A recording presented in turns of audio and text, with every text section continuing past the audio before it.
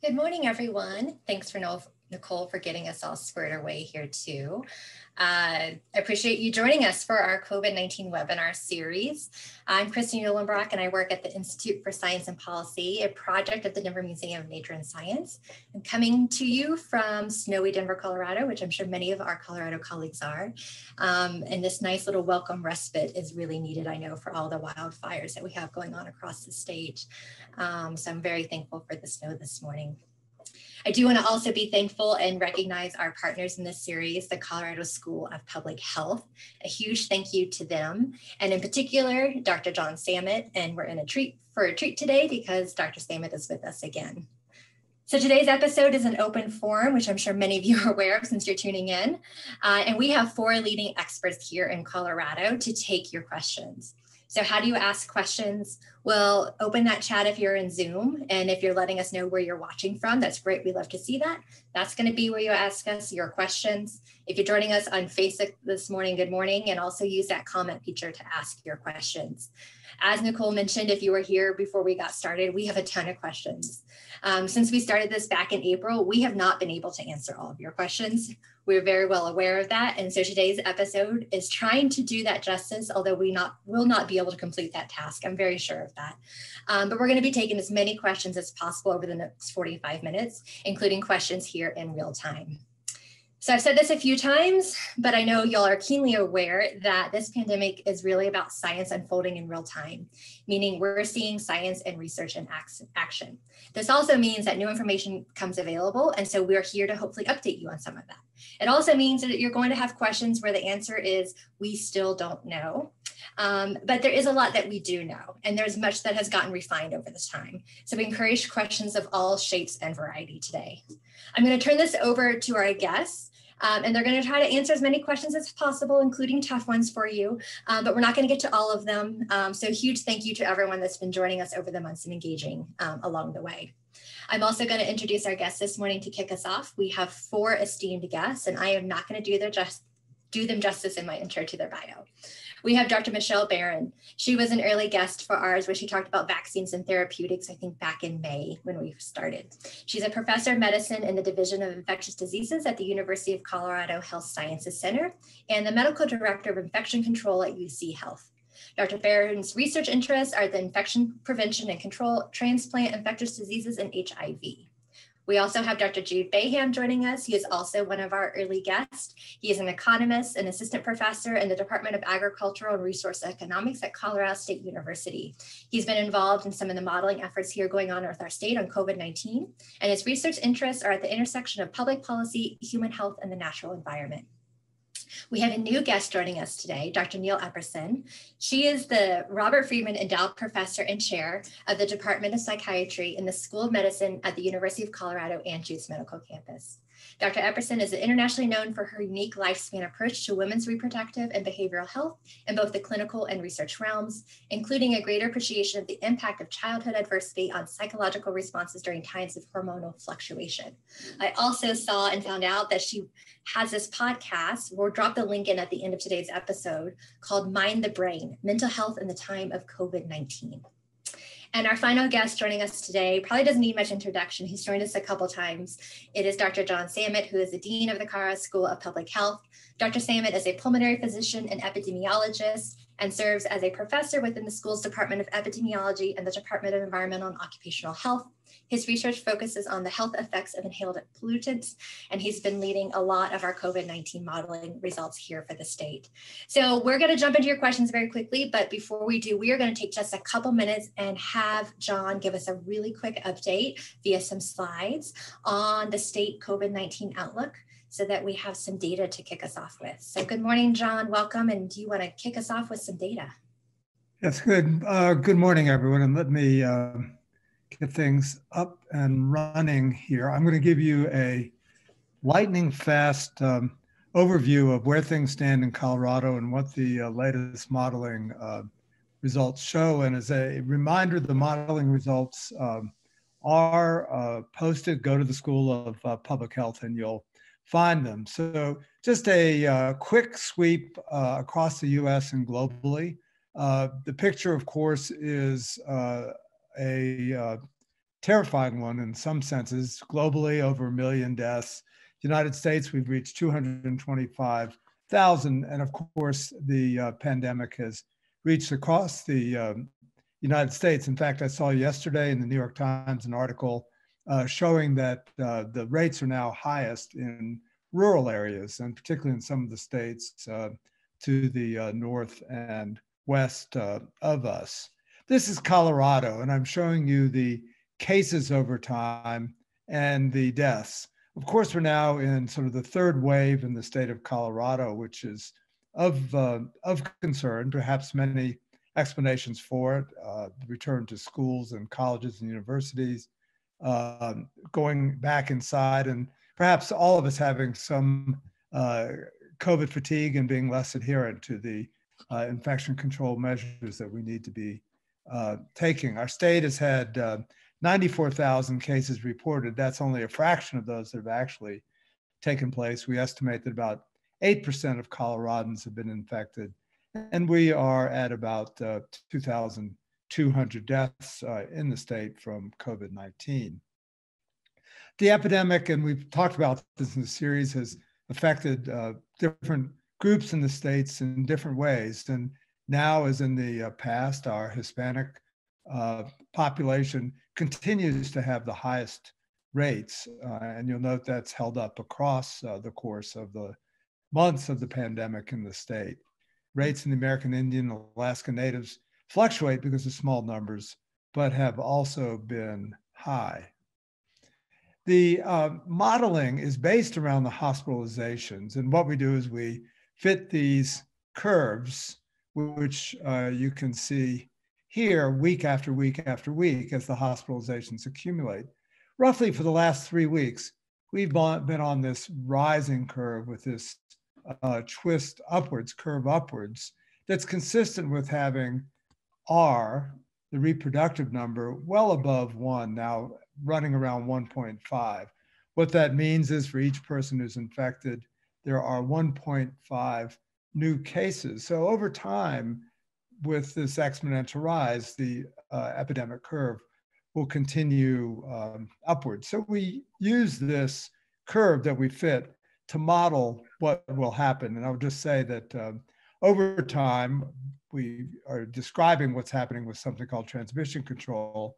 We've just been doing less and less well. We'd like that number to be somewhere around 78, 80% to keep the epidemic from spiraling, but it's below that at about 66, 67%. Across the state, when we look at hospitalizations, we see that there are many regions of the state where hospital numbers are trending up. And you can see that here, and we've highlighted some of those areas, including the Denver metro area, which of course counts for a large proportion of the state's population. Now, just some very quick scenarios. And this is where we project forward and say, what if, what could happen? Right now, we are on this sort of dark green, let me get my arrow, trajectory right here. We don't want to get on any worse trajectory. And what we want to do is move to a better trajectory. This is cases, this is need for intensive care units. So we develop these what if scenarios because we don't want them to happen. And our guidance is we're on this curve, we need to get off of it. And how does that happen? That comes through more measures to reduce transmission. One of our worries, and I'll just skip to this, one of our worries is the coming holidays. We're basically a month out from the start of the Thanksgiving, Christmas holidays, when people travel, when people tend to mix. And these are projections where we take what is happening now and we add on the addition of the holidays. And I'm not going to take you through these in any detail, but what I want you to notice, this is our ICU bed capacity roughly for COVID-19. Too many of these peaks, too many of these scenarios are going above that line. So it takes some weeks for measures that reduce transmission to have effect. So right now, with a month out from the holidays and these kinds of scenarios, there's a real imperative for action. And I think that's action on the part of all of us, and also, of course, our local public health agencies and the state through the CDPHE, the Colorado Department of Public Health and Environment. So last, just as a reminder, masks work. Wear one correctly, maintain physical distancing, hand and face hygiene, following public health orders, supporting contact tracing, and of course, time for flu shots. And stay tuned for our November 9th episode when we will be talking about influenza and COVID-19. So with that, I think we are off to answering your questions. To the races, so they say, John. John, let me throw a question at you that came in, and then we're going to go to some polls. So everyone get ready to answer some polls here. Can you explain the apparent causes of the waves that we've seen in COVID-19? Because we see a couple waves. We've had 1, 2, now we're going into a third wave. Yeah, I think the easy answer is I wish I could. Many of us felt the July wave might have in part reflected the July 4th holiday weekend when people did mix. That was sort of well documented by anecdote. And that wave came and went, if you remember, and it peaked around July 20th roughly, and then dropped off. And perhaps that was a good explanation. Now we face too many potential explanations, I think, including our K-12 colleges, universities, colder weather returning inside, and more. And we just can't sort out which one it might be. And most likely it's all of the above plus more. Yeah, thank you.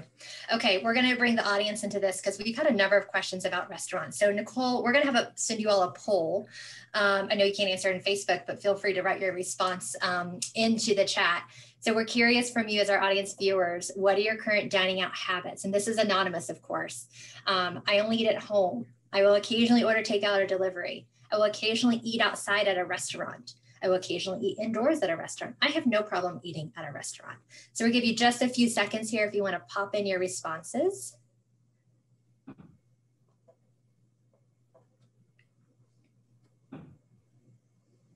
And then our guests are going to respond to those too. So good morning, Michelle. Good morning, Jude. Good morning, Neil. Nice to have you. Nicole, do you want to go ahead and show those? We've got a number. Okay. So a majority of folks are ordering takeout or delivery, and I would say the next folks are occasionally eating outside. We do have a few folks who do eat indoors and very few who seem to have no problem with it.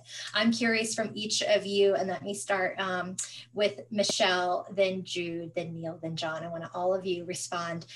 What are your dining out habits? What are some of your thoughts to what you see there in the polls? I get takeout pretty frequently, so definitely takeout I feel is safe and reasonable. I've eaten out twice, outdoors only, and early, sort of in the summer months when things were sort of trending down and I felt like it was safe. I don't know that I would do it now. I feel really a bit more anxiety, and I think also I worry just about mask usage, it being proper and getting into conflict. So I just try to avoid this. Yeah. Jude, what about you? Do you eat at a restaurant? Yes, pretty similar to Michelle, I think. You know, we do order takeout on occasion. I'm also in a multi-generational household, so we have my wife's parents live with us, and so we really try to minimize any connections that we can. So, Neil, how's your risk level? I'm pretty anxious, so I've eaten outside a couple of times. But probably now that it's cold, not doing that anymore. And we do take out quite a bit. That's something, we have 2 adult daughters with us, and we work a lot of hours and they work a lot of hours. And so takeout seems to be something that everybody's pretty comfortable with. Mm-hmm. And John? I'm right there with my colleagues. Yeah. We've eaten out twice after a little bit of scouting about what it looked like, and felt fine and safe. I think returning indoors is something different, and again goes back to how are we operating our buildings, are we ventilating enough, and so on. Yeah, same here. And I've also heard it's people don't know how a particular building or restaurant is doing ventilation, right? And that's something that's really hard to ask or understand in advance before you could go into a building. So it's very variable there. All righty, we're gonna do one more poll, and then we're gonna take a number of questions on vaccines and that stage, because I know you all have it there. So questions there. So Nicole, throw up our vaccine poll. Let's poll our audience, and then we're gonna turn this over to Michelle. If a vaccine to prevent COVID-19 were available today, and this is presuming that the vaccine has been presumed safe by health officials and is available to you, would you get one? Definitely get the vaccine, probably not, definitely not get the vaccine.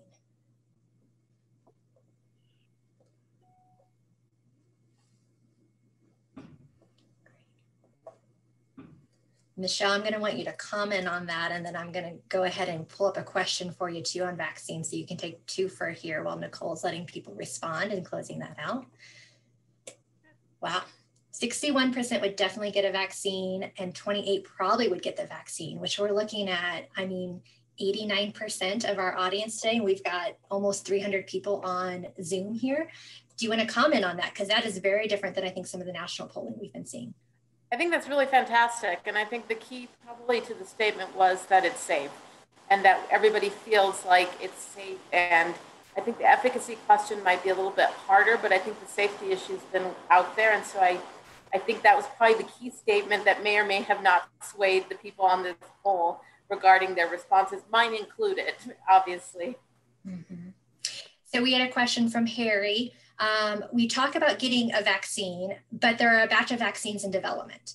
What would be the impact of having several vaccines with different actions? And how would people know which one to choose if there was multiple available to them to choose from? So we're going to make the presumption that they're all safe and that there's obviously some data in terms of how they work. And so how we determine who they go to will probably depend on how they work. We know certainly with other vaccines that people over the age of 65 sometimes have less of a response. So maybe some of them will have better responses in those age groups, and then we'd want to use it for them. I think a lot of this will just be figuring it out. I think the first line is going to really be the health workers that are potentially exposed. And so I think that's going to be the first group. And I think we'll hopefully have figured it out once we get to the large public, once they're available. Great, and a follow-on from Gail, is the projected effectiveness of a COVID vaccine expected to be like that of a flu vaccine? That's $1 million question. I don't actually know that answer. I don't know if John wants to comment on it, but I don't know that I know that answer. I don't think anybody knows at this point. A lot of it will depend on how well it works and how well people's responses are. Mm-hmm. Neill, let me ask you, this is a behavioral one, and it's okay if you don't know the answer to this, but so you get a vaccine and you take it. When do you change your isolation habits? Well, that's a very good question. And I don't really have an answer to that because I think we still don't know that we have a safe vaccine as of yet. And so, how long do they work? And part of the testing is trying to understand when, after getting the vaccine, are you actually able to be around other people, to be exposed without getting the infection? So I think there's a lot that's unknown, unfortunately. And that's one of the reasons that, as much as possible, we have to stick to these other, public health prevention strategies until we know that we have a safe and effective vaccine. John, can you take this one we have from Heather, was just talking about the emergency use authorization. So maybe take just a brief second to explain that to folks. And then her question is, what do you think of the emergency use authorization mechanism for approving a vaccine, especially in light of the experience with emergency use authorization for other medications so far? Well, it's a complicated question. And of course, we have had emergency use authorization for a number of therapeutics, and perhaps Michelle can comment there. I mean, I think FDA has made a clear statement that they will look for a minimum efficacy of 50%, that they want sufficient follow-up in the phase 3 trials to assure that there's no unexpected adverse effects. And I think going back to our poll, I think the public is going to be looking for assurance of safety regardless of the regulatory path that brings the vaccine to the people. And I don't know, perhaps Michelle, you would want to comment further, but. Yeah, so that's actually, so the governor has a committee that's actually looking advisory group specific to the vaccine. And these conversations have been had, public health officials, infectious disease, all sorts of different types of people on this committee. And that's the key, is that we want to have the data in front of us, want assurances that it's safe, efficacious, and then kind of go from there. But the way from the FDA will obviously be potentially necessary. But I think at the end of the day, this group, and I think this is not unique to Colorado, everybody wants to have access to the data and the assurance that, you know, minimal measures of safety, not minimal, but, you know, the measures of safety and efficacy are met before we would ever recommend it. Great. Michelle, let's do one more on kids here. What's the process for determining a COVID-19 vaccine that will work on kids? And I mean, the person wants to know we'll be ready next year, but you know, that's an open-ended question it's going to be at some time, obviously, because kids are not even in the group right now. And so pediatric vaccines are a whole level of regulatory things that have to go through to be able to use those. Since they're not considered the highest risk from complications, I think that's why they were left off this initial round. But I know there are certainly studies that are going to be looking at that in the future. They just haven't started yet. I think the idea was get the people that are most likely to get hospitalized and died, protect them first, and then we can figure out the reservoir after that. Mm-hmm. Thank you. Okay, we're going to shift gears just a little bit. We do have the head of psychiatry at CU, and she's with us. And we've done an episode on mental health in the past, and mental health has come up a lot in a lot of our episodes. So we're going to do a couple more polls again just to kick off our discussion for mental health. Nicole, do you want to throw up our first poll here? Again, so be prepared to throw in your answers so we can make these tidy, my audience members, which is on a scale of 1 to 10. You may have to expand this if it's not expanded for you. What is your stress level? Is it 1, where you're not really stressed, feeling pretty good today, maybe the snow has calmed you down, or 10, you will feel extremely stressed today? Go ahead and put in that. We're going to have a follow-on poll to this too. So this is a 2-part, and then we're going to talk about them.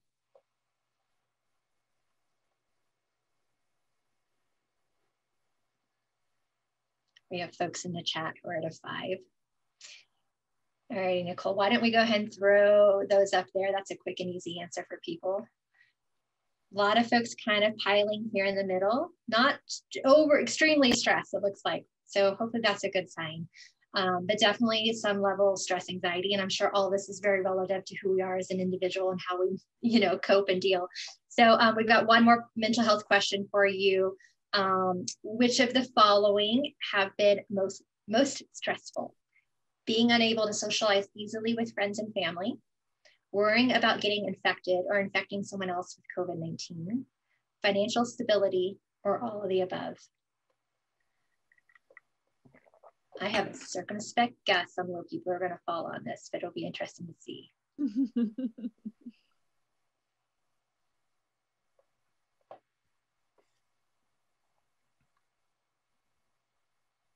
Great. So the top 2 are being unable to socialize easily and worrying about infecting yourself or someone else with COVID-19. And all of the above. So, Neill, what do you think? I mean, you've been talking about this a lot. What do some of these results speak to you about? What does this mean? Well, I'm a little concerned that 40%, more than 40% were in that 6 or above on their stress scale. Because, I mean, that suggests that they're on that end of the being very stressed. And I think that that reflects what we're seeing globally. I've been reading a lot of literature from China, Italy, a lot of other countries, folks in the EU, as well as here in the United States. And I can say in our clinical practices, we are seeing a high level of stress, and particularly with frontline providers. And I'm sure Michelle has had a lot of contact with the frontline providers in our critical care units, people doing shift work.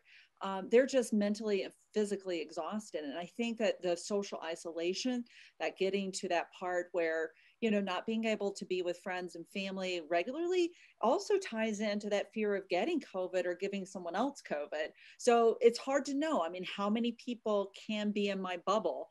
How many people can I socialize with in person safely?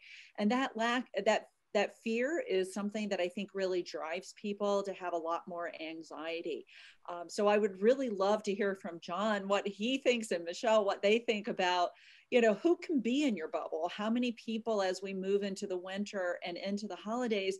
Because one of the things that we've seen globally is that if there's not very clear-cut messaging about what people can and can't do relatively safely, then that raises everybody's level of anxiety much more. And I think we've seen that in our country in specific.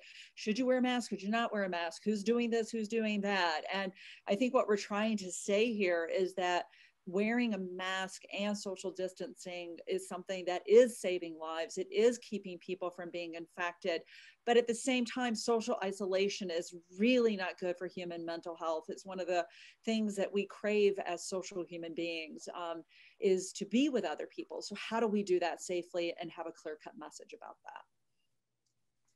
that? I might just offer a couple of quick comments. Of course, we had an order on Friday, or a measure that and proposed that no more than 2 households should gather, and the total should not exceed 10. I think we all have, and I saw this run through the chat, quote, COVID fatigue. I think it's real, and we probably should get some reflections from Neill and in particular on this phenomenon. But wearing masks and maintaining distancing remains so critical as we see the curve surge up again. And I think particularly for those people who are in the asusceptible group for one reason or another, whether age or underlying illness, you just have to be very cautious right now, because as we know, many young people can be asymptomatic but able to infect others. Mm-hmm. Absolutely. I mean, I think to answer the question about COVID fatigue is that, one, picking the things that you feel like you can have control over. And if you do feel that you can be with another family and just saying, okay, these are the people that we're going to socialize with, and we trust that these people are only socializing with us. Pick that group of people, or that 1 or 2 families, however you feel comfortable. But if you're an older person and prone, or you have a pre-existing condition, at this point, giving it another few months, as tired as we are of this, trying to really say, okay, we need to get through the winter, and I can control my situation through the winter, and focusing on that. I think, Jude, you were talking about, you guys, even though you're younger, you're being incredibly careful because you have older parents living with you. And I think that everybody has to make those decisions for themselves, and do the best they can to really say, okay, this is what I can do. And Zooming, as much as I have Zoom fatigue, it is what we can do right now while we're in these winter months. Neill, can you also respond on some, we had a question regarding techniques for people to calm themselves, including things such as tapping, or, what can they do to calm their somatic system and boost their ability to sleep? As someone who also suffers from COVID-somnia, which I think there's a term for that now, what are some actual tips you give people here who's tuned in today? Well, I want to tell people that, one, to have some compassion for yourself, because you are not alone. Oh my God, this is a worldwide problem. When you look at all the data, insomnia seems to be one of the biggest symptoms that people consistently complain of. Particularly of frontline clinicians, but also in the general population. So it's elevated in the general population from what it was before, and we actually have data showing that it's increased from what it was right before the stay-at-home orders or the lockdowns in some other countries. And it's even worse in frontline healthcare providers. So all I can say is that, yes, it is awful. I mean, people think crazy things in the middle of the night. I mean, our brains just go. And I have to tell you, if I lay awake in the middle of the night and I start having those thoughts that kind of go in, like, and it's catastrophizing, I tell myself, this is crazy thinking at night. You know that tomorrow morning you won't be thinking this, this catastrophic thought, or this, negative thought. And I have to really message myself to help calm. I also do a lot of deep breathing, and that belly breathing can be incredibly helpful. And I know people can say, well, I've tried that. Just again, it takes time. It's not going to completely get rid of the thoughts that you have at night that keep you awake. But I think labeling the thoughts, these are my nighttime thoughts, and knowing that in the morning they won't look as negative. That is one thing that I know personally helps to calm myself. And I know that it calms some of my patients to really, again, label these as your nighttime worries, but that it's not as bad in the morning. If it is as bad in the morning, and you still are having lots and lots of worries and having a difficult time calming yourself, that's when you really reach out to seek mental health care. And I think that that's something that more and more people are doing, and the stigma about reaching out for mental health care is actually declining, because I think everyone knows that this is a bad situation. And so when we're not in COVID, people can say, well, I have such a great life. Why am I distressed? Now you can say, yes, I'm distressed. Everybody is. And that people are, I think, feeling less stigmatized for reaching out. And I always tell people it never hurts to reach out to your primary care doctor or find a therapist. There are a lot of things online. It never hurts to reach out just to find somebody to talk to. Colorado Crisis Service is seeing lots more phone calls, and you can just talk to somebody and say, is this unusual? Do I need to seek formal mental health care, or what I'm experiencing is within a normal range? So Colorado Crisis Services is a really excellent resource for everyone in Colorado. Great, thank you for that. We've got a few here on testing. So let me start with one for Jude, and I have one for a couple of you too. Jude, you're up at CSU, which I know has kind of started some of that wastewater testing. How widespread is that testing of wastewater for looking at where the virus is spreading? Yeah, that's a good question. I mean, I think what we've found is it's emerged as an incredibly useful tool, but it is part of a larger strategy. So it can inform, it can give you a sense for what general trends are happening, in our case, on a particular campus, within particular residence halls. But then that needs to be paired with follow-up and targeted testing, and then isolation of those infected individuals for it to be an effective strategy. In terms of broad level surveillance, there are folks at CSU that are doing that testing throughout the state of Colorado. Other universities are doing it. And so I believe it's becoming more and more widespread.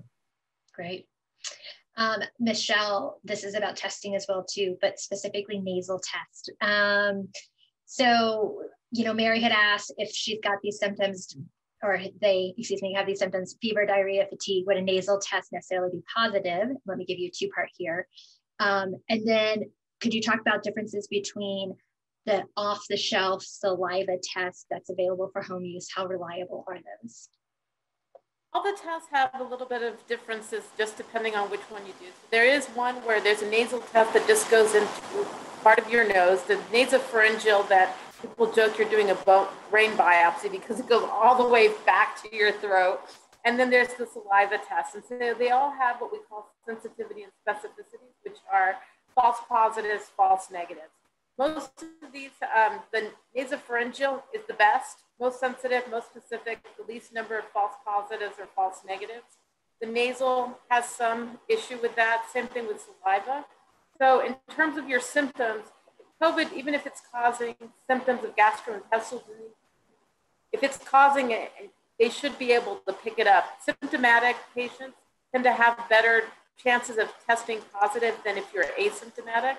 There's so much variability that you have to really look at the test and how it's collected. And there's all sorts of nuances to this that we could probably spend a whole hour talking about. But I think it's important to know that if you are having symptoms and you think you have COVID, you got to stay home. You can't keep, even if you have a negative test, with those symptoms and potential exposure, you got to stay home. Because I think that's the part of this, is that people say, oh, well, I got a negative test. Woohoo, I can do whatever I want. And then they don't wear a mask or they don't follow social distancing, but they could still be infected and spread it unknowingly. So this question is going to follow on that point, Michelle. And I don't know, John, if you want to try to take it, or Michelle or Jude or someone. Salitha, I'm unclear about contagion. If exposed to a person who 2 days later tests positive for COVID-19, Do I then quarantine for 14 days? If I don't get sick, am I great to go? Or at contact plus 2 days, do I get a test? And if not positive, carry on. I really don't understand the timing of when I'm supposed to do what if you've been contacted about someone who has it. I'm looking, Jude, have you any thoughts on this? Michelle, like, who wants to take this? No, yeah, I will hand off to other qualified panelists. Michelle, what should she do, or they do? Excuse me, I don't mean to genderize people. So the challenge with this is because, with any virus, there's an incubation period. That incubation period can follow a bell curve, right? So we can look at the average. The average incubation period in which somebody that's been exposed that will then become symptomatic is about 5 to 7 days. We have had individuals out to 10 to 14 days. That's where the 14-day quarantine comes into play, where anywhere along this time frame, you could potentially develop symptoms or not, or potentially test positive. Certainly, I think getting testing if you're having symptoms is very valuable, but doesn't necessarily change the duration of the quarantine that's recommended. The testing in between, so the problem comes into if you're part of what's called a critical workforce, then it becomes challenging because you feel fine, you're home, and you're thinking, I'm sitting at home doing nothing when there's things I really need to be doing. And so I'll just get a test at day 7. If I'm good to go, I'm good to go. And I think that could be considered, but only under certain circumstances. Again, it's a little complicated. And I know it's challenging to be home 14 days, but it's really based on the scientific curve of this. And it's all about risk in terms of trying to mitigate other people getting disease. And I don't know that John might have some further comment, but I know it's challenging, but I don't know that we have better data at this point to be able to do it differently. No, the only other comment, this is part of the challenge of the virus. And the incubation period, of course, is variable. And there's this asymptomatic period during which people can infect others, which complicates it and makes us very challenging vectors to deal with. I'm going to throw in another complication with this, and I'm going to ask Jude to maybe try to take this on.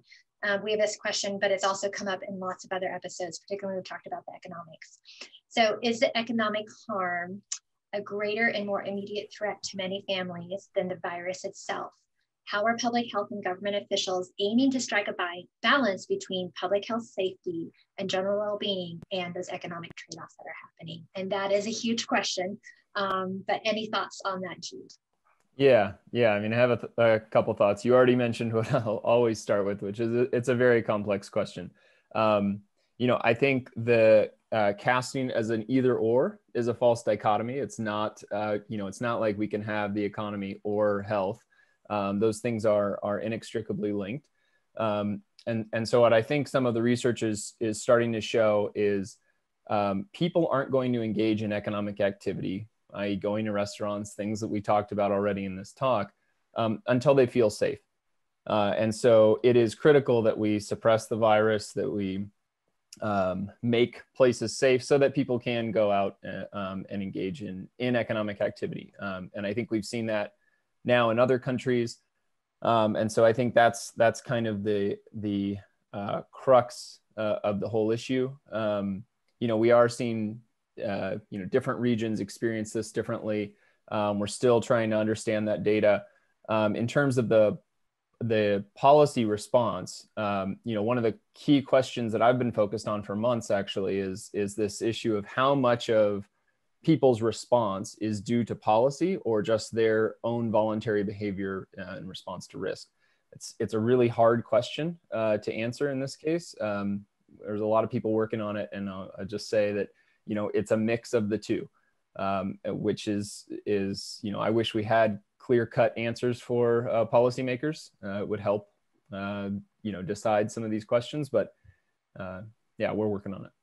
Okay, I'm gonna share this quote, and then Jude, I want you and maybe Neill, and then I've got something for John too to follow on to talk a little bit more about risk and behavior. So David Morin's, who's senior advisor to Dr. Fauci, was quoted, I think this was last week, about weighing risk regarding transmission of virus on surfaces. But I think this question about risk, this quote he provides, is really fascinating. And then John, I'm gonna ask you about surfaces. So there's just a lot of unnecessary worry out there about these things. It's like standing in the middle of a busy freeway with all the traffic around you and asking, what's the chance I'm going to get hit by a meteor?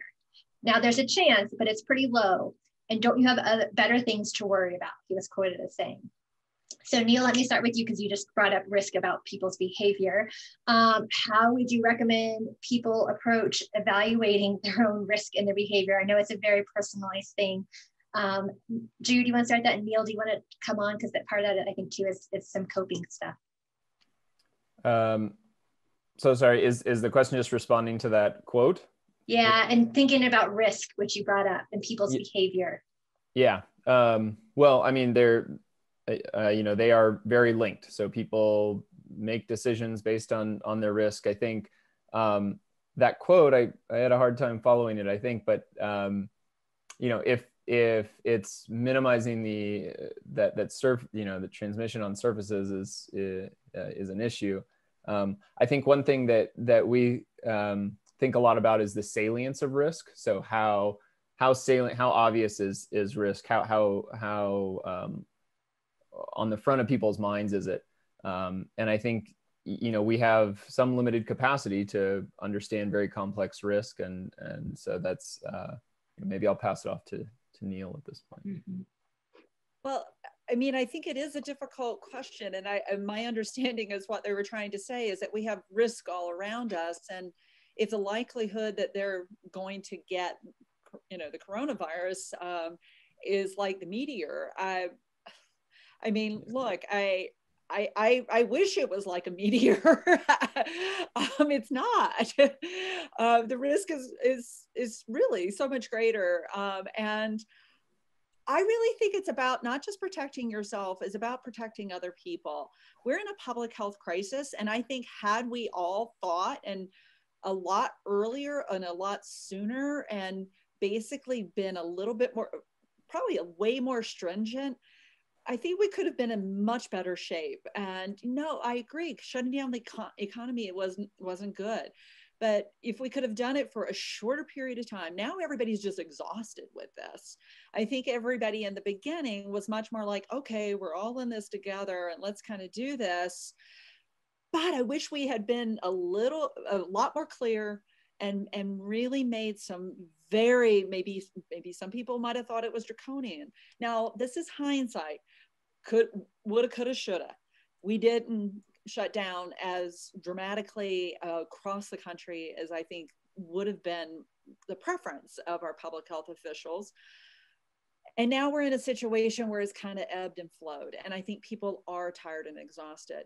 But I would just say, look, remember, you're protecting other people in addition to yourself. And we've got to get through this winter and see where things are as we get through this period of time where we have to be indoors. It's not great, but we're all in this. We're all in this. It's not just one group of people. We're all in this. And some are affected more than others. So I think as much as we possibly can to try take a deep breath and recognize that this is a little bit of a marathon this winter. John, that question was a little bit to regards to fomite, right? Transmission via surfaces. What is the latest thinking on the likelihood transmission of the virus via surfaces?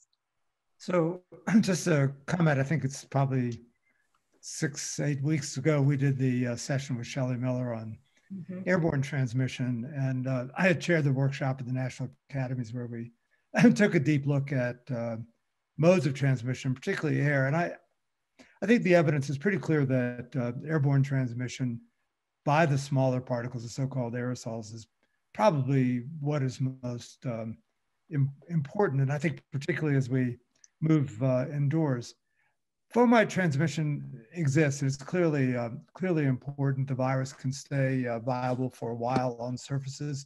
I'm not sure we've quite resolved how long that might be under different circumstances, but clearly all the hand hygiene practices that are recommended should be followed. But I think that with us going indoors, that airborne transmission by these smaller aerosols that can move across spaces, they can go more than 6 feet for sure, is probably going to be dominant for the months to come.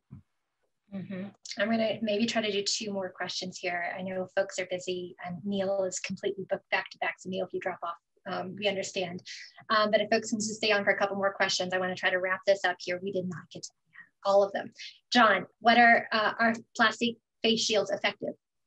So face shields are thought to be not as effective as they might think, looking at them. They funnel the air, but they don't block the particles. Okay. Jude, what have we learned? We had you on earlier talking about mobility using data. What have we learned from that since when we've had you on at the start of the pandemic and kind of earlier on about the various stay-at-home measures? Yeah, that's a good question. I think we learned that they did at least add to people staying at home. I sort of alluded to this earlier. I think now one of the key questions is this, how much of that would have happened in the absence of policy? How much of that was induced by policy? That's a critical question moving forward. I think one of the features we've been paying attention to is just the variation around the state. And I think one of the interesting results is we've seen this sort of persistent, either additional time spent at home or less visitation to restaurants, retail stores in the sort of Denver metro area relative to some of the other outlying communities. So that's sort of the high level takeaways from the data so far. I appreciate that. Thank you. Okay, we get this one all the time. I'm going to start with John, but if others want to comment, I'm welcome. What's the best estimate of how long this pandemic will last? Or as Ed wrote, when will this be over? Yeah, I don't know about a best estimate, but I think, when I talk about this, our school is planning on being remote in the spring. I think if we had an effective vaccine and it were delivered to enough of us to reach herd immunity, my optimistic scenario would be the fall.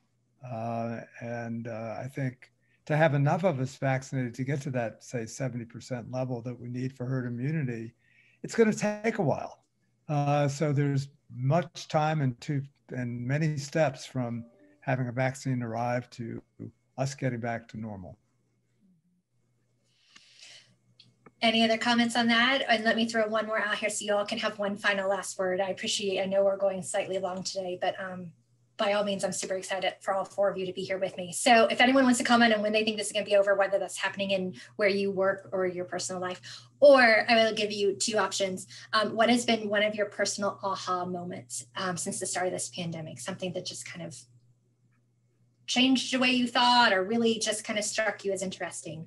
I'm seeing some eyes to the side. Neill's nodding. Neill, why don't I start with you, Jude, Michelle, and then I'll give John the last word if he wants.